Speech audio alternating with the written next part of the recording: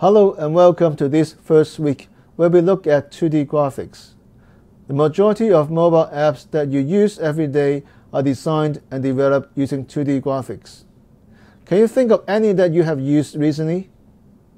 Which of the following apps on your phone use 2D graphics? Thanks for your answers.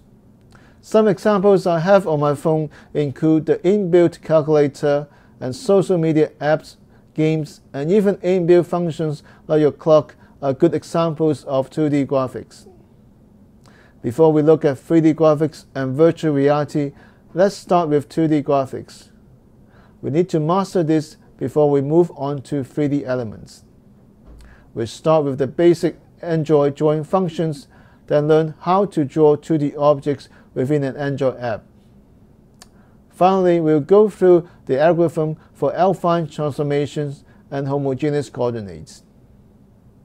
To learn all these techniques, we are going to use a very simple Android Studio project to try programming and draw 2D objects and data on an Android app.